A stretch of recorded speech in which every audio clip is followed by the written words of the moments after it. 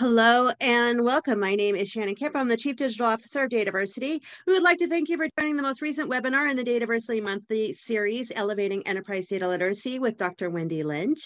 This series is held the first Thursday of every month, and today Wendy will discuss overcoming challenges to achieving data literacy. Just a couple of points to get us started. Due to the large number of people that attend these sessions, you will be muted during the webinar. If you'd like to chat with us or with each other, we certainly encourage you to do so. And just to note, the Zoom chat defaults to send to just the panelists, but you may absolutely switch that to network with everyone. For questions, we will be collecting them via the Q&A section. And to find the chat and the Q&A panels, you may click those icons in the bottom middle of your screen to activate those features. And as always, we will send a follow-up email within 2 business days containing links to the slides and the recording of the session and any additional information requested throughout. Now, let me introduce to you the speaker for our series, Dr. Wendy Lynch. Wendy is the founder of analytic-translator.com and Lynch Consulting. For over 35 years, she has converted complex analytics into business value. At heart, she is a sense maker and a translator, a consultant to numerous Fortune 100 companies. Her current work focuses on the application of big data solutions in human capital management. In 2022, she was awarded the Bill Whitmer Leadership Award for her sustained contributions to the science of corporate health. As a research scientist working in the business world, Dr. Wendy Lynch has learned to straddle commercial and academic goals, translating analytic results into market success. And with that, I will give the floor to Wendy to start her presentation. Hello and welcome. Thank you, Shannon. I am so happy to be here. Thank you, everyone, for joining. Welcome to those of you who are just joining us the first time. Welcome back to those of us who have been here before. We are talking about data literacy. I am putting it up in the corner there as the bright and shiny goal in the distance. And we're going to be talking about how we get from low literacy to high literacy. And I want to remind us to begin with what it is that we're talking about. In general, what I hear from leaders is that there is a concern that their people are unaware of the data that are possibly available to them. They're not using data, or if they are using data, they may be misusing, misinterpreting, and that overall there is a unfamiliarity with the tools that are available to them. There are many definitions, and I seem to have a new one every time that we talk. But in general, when we are talking about literacy, this is from the Gartner Group, it is the ability to identify and understand data sources, to analyze data to derive insights, and use these insights to make value-added decisions. In addition, they add that it's an ability to describe the use case of the data that they have been using and then apply it and achieve a certain amount of value from it. So when we see that kind of a definition, we know that we are asking people to stretch quite high along the literacy spectrum. And there's a goal to be very, very capable when it comes to identifying and using data.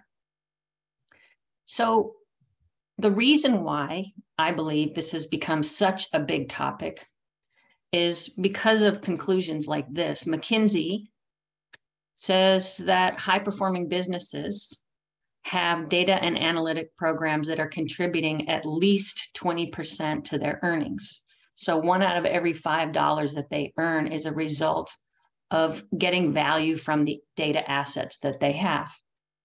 In addition, reports say things like that businesses that have the highest level of mastery, which means their people, their technology, their policies, have all been adjusted to take advantage of their data assets.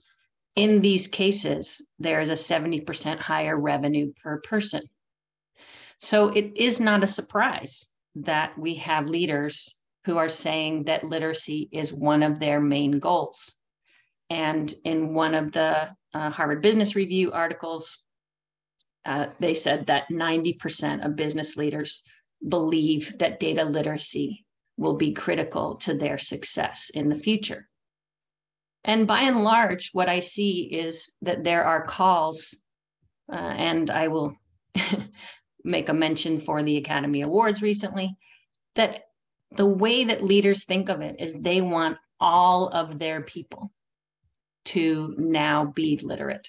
They want to go from this case of not using data or misusing data or being unaware of data all the way up to being highly literate. So when we started this, it was a result of this series, it was a result of focus groups that Dataversity did over the winter.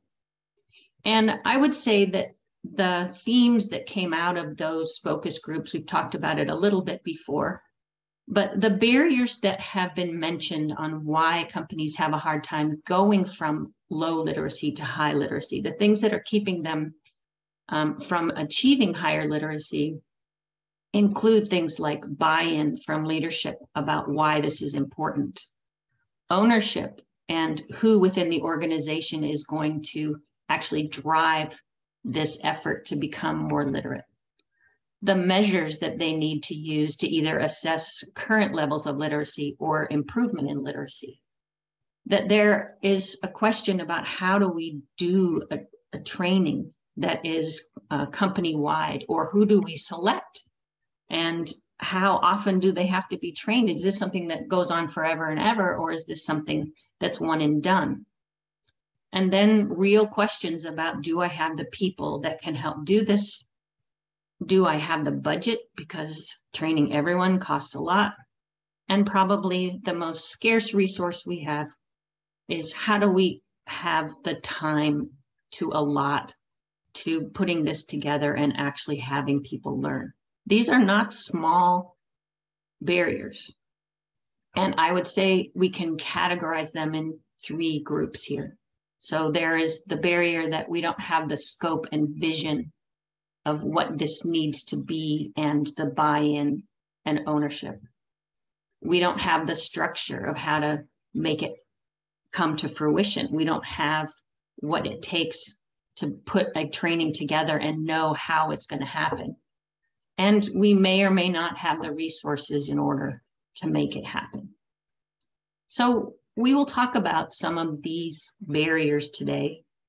And we'll start by just talking about what the stepping stones seem to be in most of the articles that I read and the discussions that I hear about literacy.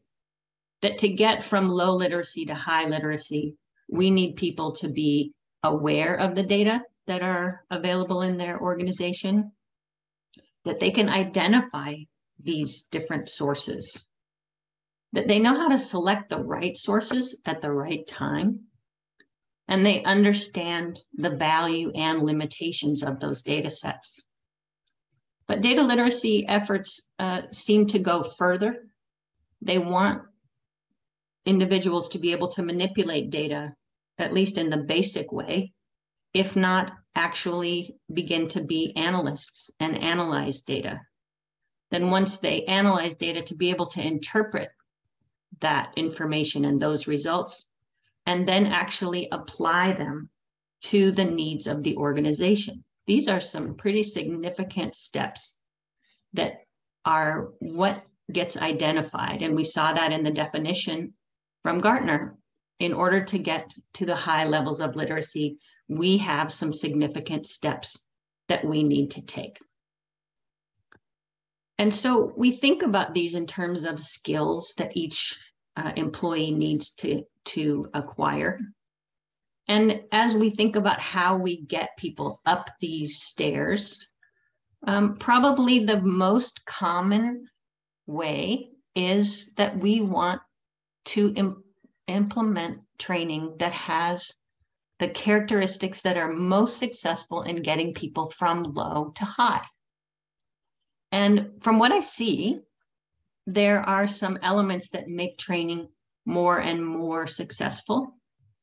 Some of the key issues that I see over and over again are that they designate an owner, and the owner of an effort to improve literacy should not come necessarily from the data governance or data area. It needs to be a content expert who knows how important this is.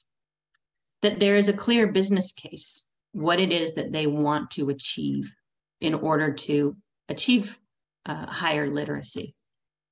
That they structure the education in a way that it fits within the business so that it's a part of what normally happens as part of operations. That it's not just individual education, but it's focused on teams as well.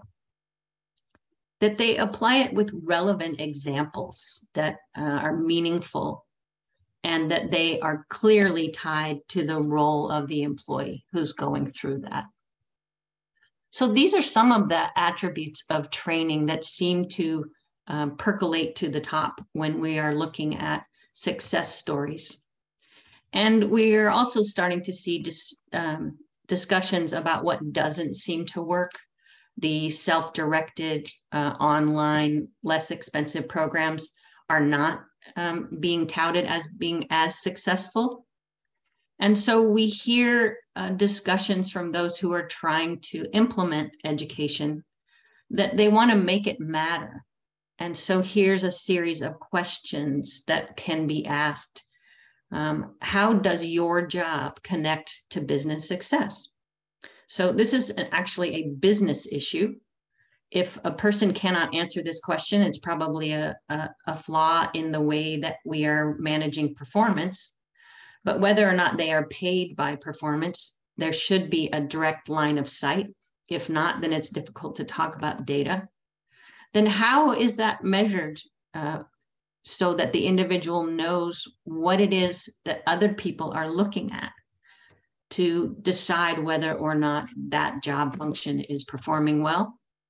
What does performance look like in terms of data? And what's a good level? What's not a good level? How does it change? So that they can start to explore and understand how a particular metric or a group of metrics relate to what they do, and spend time learning about those differences, making it matter to the individual.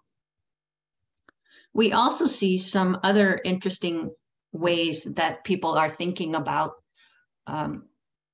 data literacy. And this one I felt like I wanted to mention because it really resonated with me. Mark Palmer from Toward Data Science has written several blogs, and what his suggestion is that we focus on the question being asked and not the data. And so that education is more about decisions that need to be made rather than about the data that are available. So that when people are learning, they are learning based on a real problem that explores something that needs to be understood, rather than going through a laundry list of things that are already there. His description that I thought was quite insightful was that when you have education that is led by decision makers who are trying to advance the organization, it's like looking through the windshield toward what's coming rather than looking through a rearview mirror. So I thought that was quite insightful.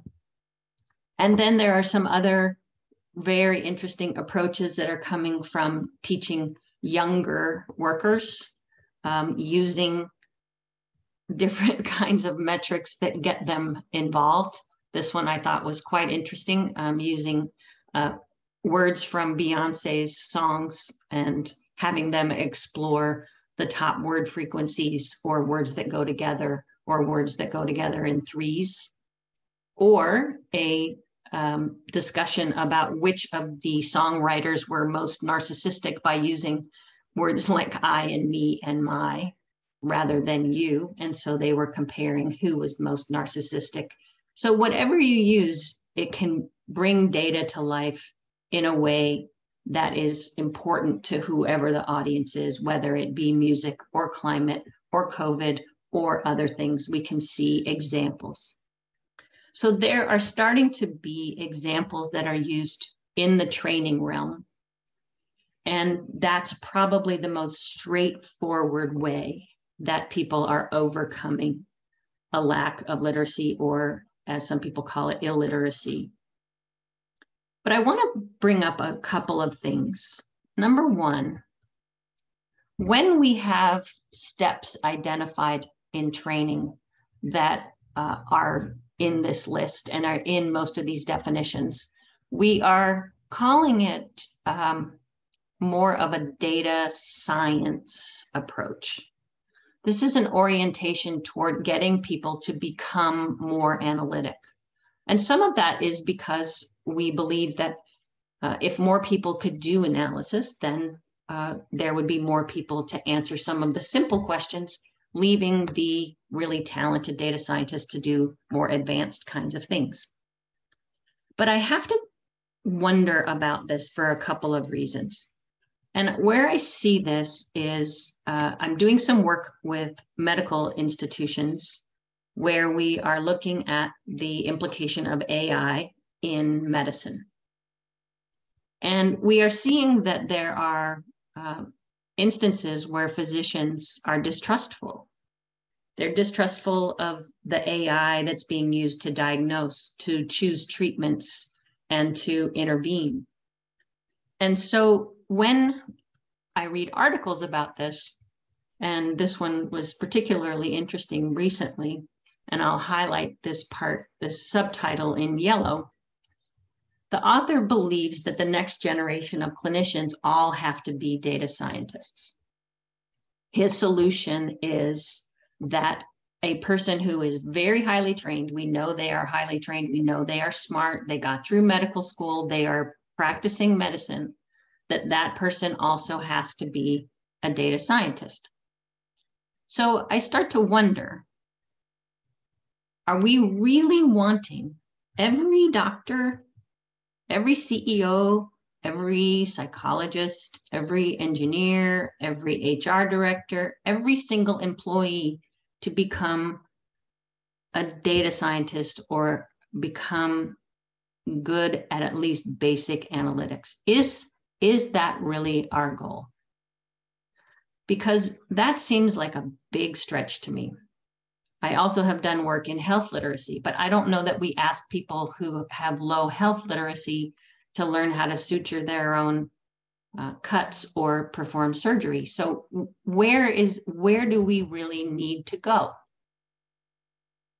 And let's remind ourselves, leaders often overestimate who is highly literate currently when it comes to data. One recent study said that 21% of employees are confident in their data skills. Another study actually said 8%.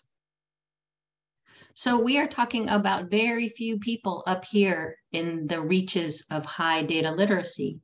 And yet we're thinking that we should require every single person to get to that height. Even highly trained people who have gone through 12 years of medical school, they should go back to training to become highly literate. Let's also remind ourselves from this poll last October of 2,000 people, adults in the US, 1/3 of Americans do not know that a quarter of a pie is the same as the number 25%. 54% of adults admit they simply smile and nod rather than reveal that they don't understand data or statistics. We've seen results that 22% don't understand everyday numeric information like bank statements and rely on friends or family to tell them whether there is an issue. And last time we talked about how 20% of people have severe math anxiety that actually freezes their brain. So we want everyone to become data scientists, but we are starting at a place that is difficult. I sometimes wonder if those who are trying to teach data literacy think that this is what reception they will get. Yeehaw, we get to learn all about data and analytics. When actually it probably looks a little bit more like this. There is a certain amount of hesitancy here. There is a certain amount of aptitude. There's a certain amount of interest. And if this is the way it feels when we are being asked to stretch, we have to wonder what our goals really need to be. So if we are trying to get to this high level, is it realistic for every organization? Is it realistic for every employee? There are certainly ways that can help train a good portion of people. But is that the way we want to structure this? And I think it's worthwhile to ask those questions because we don't know if people are going to get there.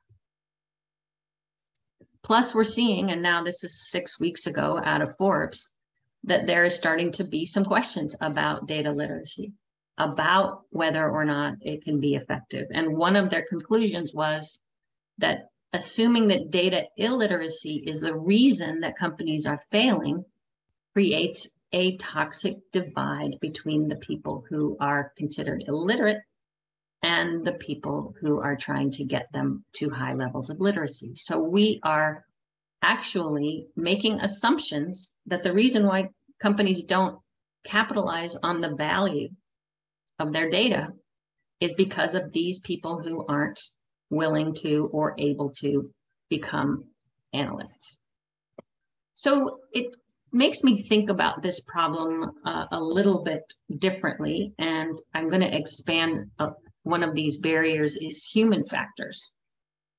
And those human factors involve not only the individuals we want to have increased their literacy, where we have to wonder about their interest and aptitude, but also whether or not those who are teaching have the empathy and eye toward teamwork that we need in order to bring an entire group of people to a different level. So I'm going to have a little flashback here for those of you who joined last time in March. It just is a little bit of a review. Otherwise, I'm going to catch everybody else up. So it's a 5-minute flashback. And when we talked last time, I talked about different types of literacy.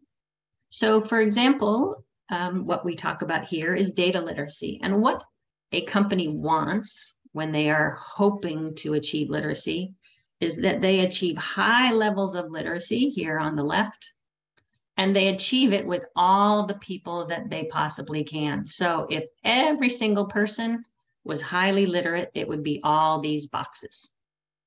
But we also pointed out that there are other types of literacy that are really important to companies. And there is a huge effort right now to increase what I would call people literacy. Are people emotionally intelligent? Do they have good communication skills? Do they have empathy? And we looked at all of the evidence of how that improves corporate performance when you have leaders that actually have people literacy. We also looked at business literacy, which is, do all the employees understand what the business priorities are, what the strategic imperatives are, and how their job connects to that? And what we found was that all of these things create tremendous value for an organization. However, fewer than a third of employees are data literate, fewer than a third of employees are people literate, and fewer than a third have high business literacy. And these are being quite generous. So we don't have experts in people. We don't have experts in data. We don't have experts in business across the board. So when we are faced with this, it does make me think about data literacy differently, because in context, we think about that data literacy is over in one department. Perhaps it's under data governance or some other group. Then we have business literacy that's under operations, possibly trying to get everybody aligned at what's important for the organization and making decisions that align with that. And then we have in HR people literacy, trying to get folks who are more emotionally intelligent and can communicate better. So when we think about data literacy in combination rather than isolation, then we can start to look at people rather than single abilities. So we may have a person who has really high data literacy, not as high people literacy, and not as high business literacy. Then we have somebody else who has great communication skills, really great emotional intelligence, but less in data or business. Or we have somebody who's high in data and quite good in communication. all of the above, if we're just looking at these three types of literacy, these three abilities, these strengths, we see that everybody is different. And what we talked about last time was that we can capitalize on those particular differences rather than forcing, for example, this gentleman to go to remedial communication and remedial business training, or having this person who's great at business go through a remedial data literacy training and communication training. And instead think about whether or not we take that expertise, like I'm doing with the medical folks, where they have AI experts and clinical experts, and we implement a way of having translators that help each side, because the translator knows enough about each side, even though they're not running AI or they're not treating patients, they actually can do a really great job of translating from one side to the other. Or we can take somebody's interests. So for example, let's take someone who's really great at analytics and has high data literacy, and maybe her interest is in teaching. Let's take the person who has great communication skills and business skills, and let's say he has a great interest in managing processes and collaboration. And we take this individual who wants to become more capable in terms of data and allow her to grow her data skills. That way, she can be a member of a team where she is the person who provides a lot more data queries, data manipulation, and can collaborate with a person who is not so skilled in data. And she learns from the person who wants to teach. So we can start to think of different roles, perhaps, that make sense. And that way we take advantage of people's skills and strengths and interests, rather than this divide where we're saying that the reason why the company is failing because all of these silly, illiterate data people. Where it gets us is we can make aligned business decisions based on data and evidence and using empathy, which was a nice combination that we thought of. And I brought this up, this flashback, for a couple of reasons, because I'm going to continue on overcoming barriers. But I wanted to especially pay attention to the idea that when we think about data literacy in isolation as a solitary problem that we need to solve by grabbing every person with low literacy and forcing them into that, I was going to say hellscape, but into those classes that they really don't want to take. And we want to avoid the superior-inferior dynamic. And we want to think about these combination roles where you have what they call citizen developers, the ones who are learning how to analyze data, or we want to think about translators. So in that context, what I want to think about is this first goal. We said the first way to overcome barriers is to have excellent training programs that help every single person become literate. So that was the premise. But now I'm going to actually change how we look at this. So bear with me. What if literacy isn't really the goal? What if data literacy isn't the goal? I would say that the goal isn't that everybody become highly data literate. I would say that the real goal, like why you want people to be literate, is that organizations want everyone in the organization, every employee, to be able to make intelligent, information-driven decisions and take actions based on that information. What they want is people who can use information in a timely way, to notice problems and opportunities, to ask better questions, to make better decisions and extract insights at all levels. That's what we want. Now, the reason why we say, and I'm just going to call it insight driven. So we're going to talk about insights. That's what people want. They want their people to be insight driven, and they want them to use that information. But the reason why we say we want literacy is because the only way that we can access those insights is by being highly literate. So there are certain things that are available to everyone with minimal expertise.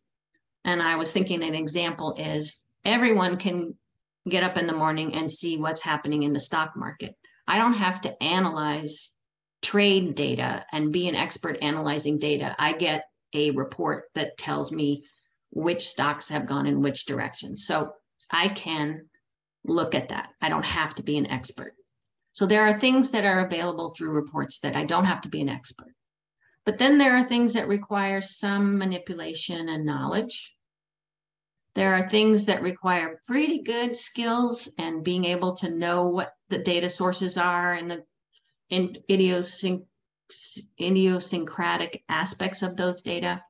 And then there are these really highly sophisticated predictive models that need to be done according to a lot of trained individuals who know what they're doing. And so if you're going to do prediction from some aspect of machine learning, we need to have highly skilled people. But I started to think that the reason why we need more data literacy is not because we want everybody to love math. It's because it would give us better insights if we had more people. And the higher up you go, the more you can get at these insights. And what employers want, what leaders want, is access to those insights and access to more of them and having more people responding based on their access to timely insights. So the way we can think about it is that the people in low data literacy have to be told the answers, and they can be given information with minimal, they don't have to work on it at all. They just have to receive it and see it. At the moderate level, we might be able to do some manipulation. We understand the basics. And then in order to get to these higher levels, we need high data literacy. What we want is the insights. What we need is people who can get us those insights.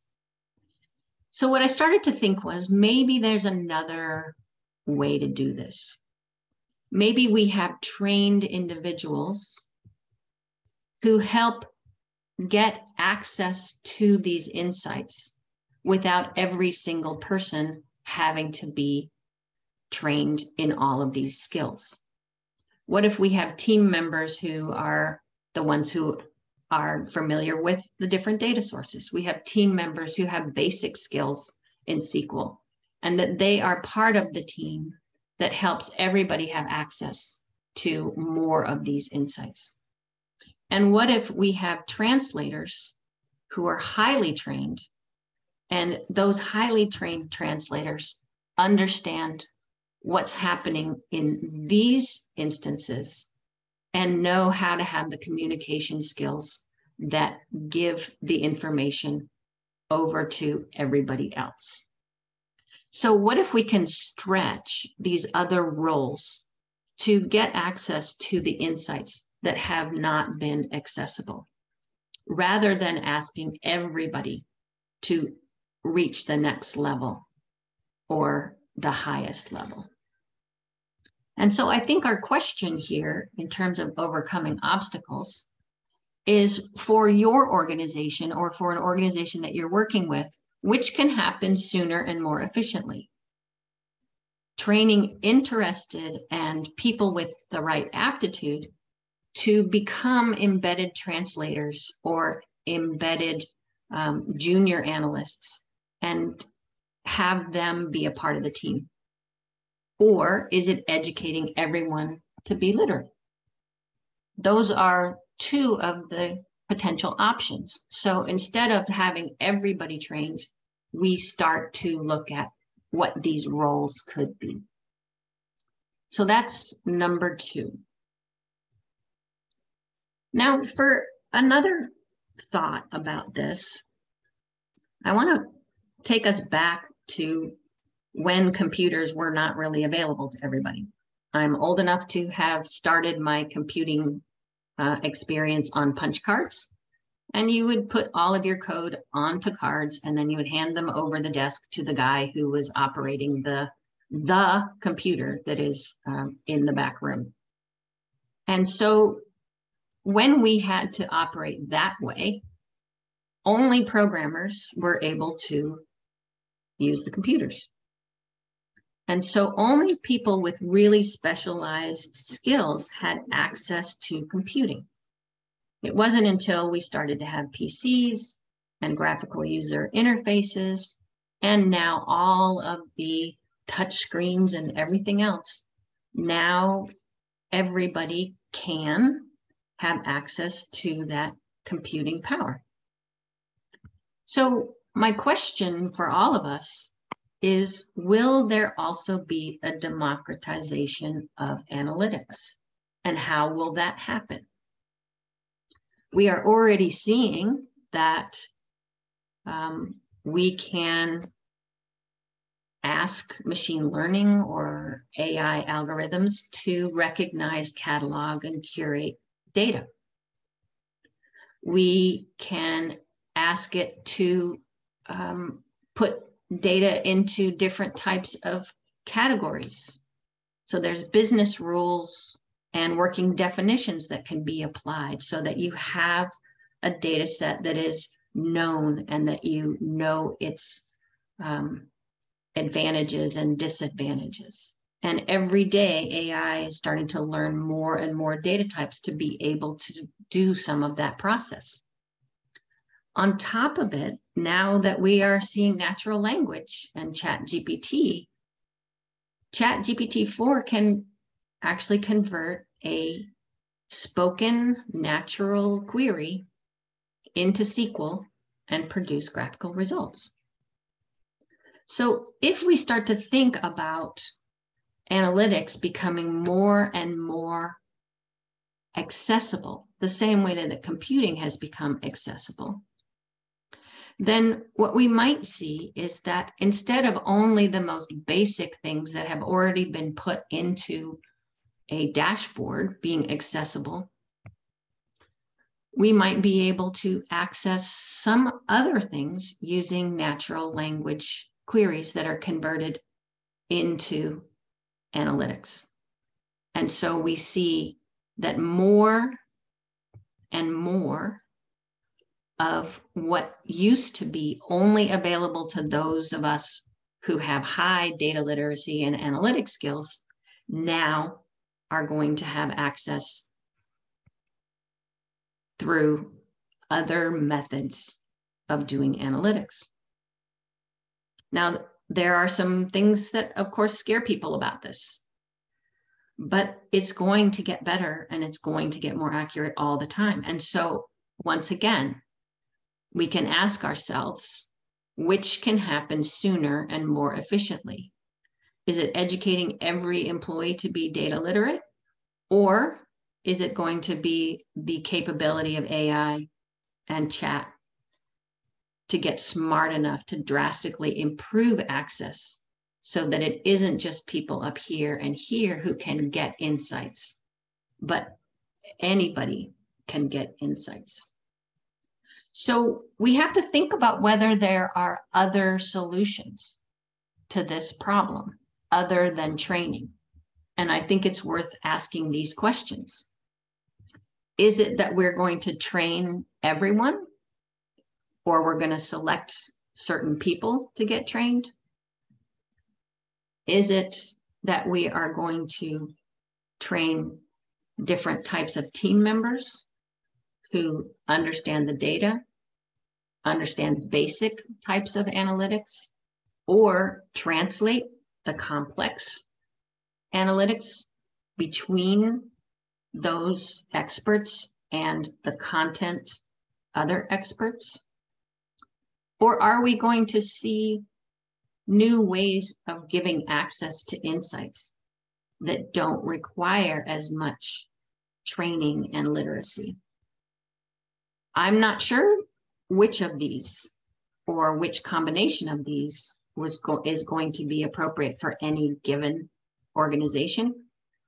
But I think it's worth having all of us think about which of these options makes sense for which of these organizations and which subgroups of people before we ask every single one to go through that climb of 8 steps in order to get to high literacy. So I will stop there, Shannon, and I will take questions. And I would love to hear comments as well. So let's open it up. Wendy, thank you so much for another great presentation. Just a reminder, I will send a follow-up email by end of day Monday for this webinar with links to the slides and links to the recordings. If you have questions for Wendy, feel free to submit them in the Q&A section of your screen there. So diving in, what do you do if the lack of literacy is at the senior level, misinterpreting, not understanding the importance? Yes, this happens a lot because what they don't know, which is difficult. And as an analytic translator, I work on that all the time. So the most important thing is to have use case and business justification. So what is it that you are unable to do now that your organization could do if, in fact, there was higher literacy across the board, or if, in fact, you could have a translator who translates to that senior level. So the issue here is that on top of not understanding its importance, there is a certain amount of fear that nobody wants to look dumb. And a person who is a leader has a clear identity around being competent. And so asking them to go through an education feels like it's a threat to them. So understanding what opportunities are missed, putting that into a clear business case, and perhaps giving them an opportunity to work with a translator rather than having them decide that they need to become more analytically focused, I think would take the pressure and the threat away from that situation. So, and I would be happy to follow up with Sherilyn if she would like to. Perfect. And Wendy, can you provide the name of the blog you referenced early? Sure. I will give it to you so that you can put it with the follow-up. Yeah, yeah, Mr. Palmer, I think is his name. Yeah. Okay, perfect. Thank you. Sure. And what are the current efforts in data literacy in higher education? Is there the same energy behind this as there was around information literacy 20 years ago? You know, I can't say that I know what's going on in all higher ed. I know that many of the examples that I see from higher education are unfortunately a little bit behind. I think it's on the same level in many cases as I see in analytics, where the instructors, I mean, if you think about everything that happens in analytics these days and how quickly new approaches appear in R, it takes a lot of effort to stay up to date. And I don't know that all of them are staying as up to date, but I do see some really great examples out of on literacy out of different specific institutions. MIT has a big effort. There are a couple more that I have seen, but I apologize, I'm not totally up to date on what's going on in the higher ed. Totally understandable. But yeah, so how do you identify if a person has low or high business data people skills? Yeah, so there are a few things that we can do. And it's there are very, very intricate measures on all of them if you want to do that. In terms of um, business literacy, the way we were talking about it, all we were talking about is a very simple set of questions of, so what are the top 3 or 5, whatever you want to use, what are the top 3 strategic priorities for the organization? And how does your job connect to those priorities? That's all they were talking about in this. And what they found was something like 90% of employees couldn't name them, even from a multiple choice list. In terms of people literacy, there are quite a few different ways to measure whether or not you have high emotional intelligence, whether or not you have communication skills. And there's a thing called the eyes test. If you watch the recorded session from March, you can see what that is. But there's an eyes test that sees whether you can tell what a person is feeling based on what their facial expressions are. So that's one kind of official way to do it. Other ways are simply to have them talk about whether they're comfortable communicating in different situations. In terms of data literacy, we are going to talk about that next month, actually, because there is everything from a really detailed 15 attribute, 6-level intricate measure, all the way to a level of comfort with using data. And I think which kind of an assessment you use really depends on what your goals are and where you're trying to go with it. Thank you. And is there any generalized design pattern for achieving functional data literacy in any given organization? Yeah, I'd have to know what a design pattern really means. I'm not sure that I know what that means. There are many, many organizations out there who sell services to achieve data literacy. They either have instructors that come in or they have designers that come in and they do an analysis to see whether or not what levels are in your organization now and how you might train the trainer in order to implement that. So if the goal is to have data literacy across the organization, then there are many options out there that you can certainly look at. Nice. And you mentioned your previous webinars a few times, so I threw a link into the chat there for everyone to the previous recordings, so y'all can take a listen. Mm-hmm. And Wendy, currently I'm building out a data literacy learning path on degree self-learning. If that is not effective avenue for training knowledge sessions, what is the best training avenue in the post-COVID age with a large number of people working remotely? I have limited access with internal webinars for learning due to employees' scheduling conflicts. Yeah. I have seen reviews saying that it is not as effective to use the self-learning. If that is your only avenue, because you can't have people gather or you can't have individuals who can attend at the same time, even remotely, then it may not be that you have other options. They may not be as effective, but for those who are interested and really want to learn it, it can be, it's certainly useful. I'm not saying that it never helps. I take some of those courses myself all the time. So it's not that you can't learn from them, but making it more relevant to the individual's specific job is probably the most important thing to try. Very good advice. So, what do you say that online data literacy courses, or why do you say that they don't work? And what is that based on?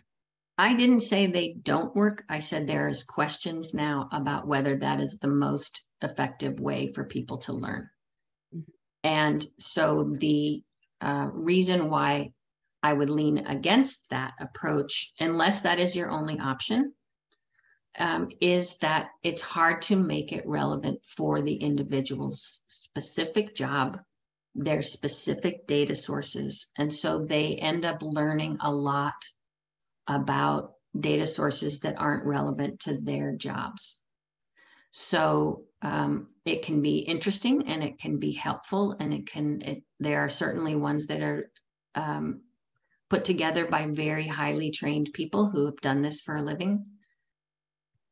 It is not necessarily as good as helping somebody understand their own work and how data applies to their own situation. And is there a source for the data on that? Is there a site, a source that you can, any study that you can share? I will send you what I have, and that you can send it out. Awesome.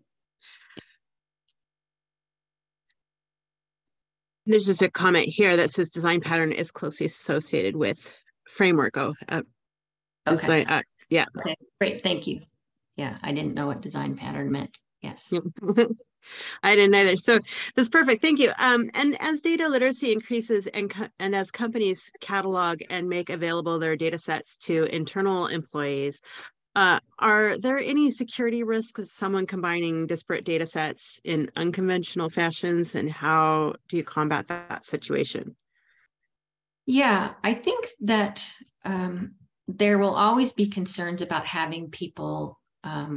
Now, security is one thing, and misuse is a different thing. So certainly I'm not advocating that we give people access to individual records that they shouldn't have permissions to access. So I'm not talking about that, but I am talking about abilities to make queries on bigger data sets. And I believe that that number 3 solution that we were talking about, the idea of democratizing access to insights, will require that the company culture is a culture of learning and curiosity. Because we can all imagine that if data sets are kept up to date and they change every day or every minute, that an answer today may not be the same as an answer tomorrow. Which, if people are used to being handed an answer that they think is the answer, it's going to freak them out a little bit. So as they learn and they understand what the limits are or the variability is in answers based on definitions or based on timing or based on the way they ask questions, that will have to be a learning opportunity, not an opportunity for freak out. And we all know how those kind of things can go. So that is my question, I think, for everybody, is as it becomes more accessible, what are the ways we need to put parameters around how we talk about an answer, how we talk about information, how we talk about the various options that we've put together, because we know as people who manipulate data that things do change and that definitions matter and filters matter. And it will be a requirement that we learn, but we'll be learning based on getting access rather than learning by waiting for someone else to make those decisions about the way it's going to be answered. So it's going to be a wild, wild west, I do believe, when we get there, but I think ChatGPT is already opening that. And so the question is, how do we start to work with that? Very nice. That is the end of the questions there. I'll give everyone a little bit, one more moment here to add any additional questions. And next month, just to give everyone a heads up, we will be talking about, what are we talking about next month? I think it's assessments. Oh, it is. I love that Yes. topic. Yes, it's assessments. And yeah, I have my work cut out for me trying to summarize that. Well, you've done an amazing job so far. So really appreciate it. Wendy, such another great webinar. Thank you so much. And thanks to all of the community for being so engaged in everything we do. Really appreciate it. Again, just a reminder to everyone, I will send a follow-up email by end of day Monday with links to the slides, the recordings, and anything else requested throughout. Oh, we do have one. Oh, just a comment. Thanks. So thanks, y'all. Thanks, Wendy. Hope you all have a great day. Thank you. Thanks, everybody. Thanks for attending.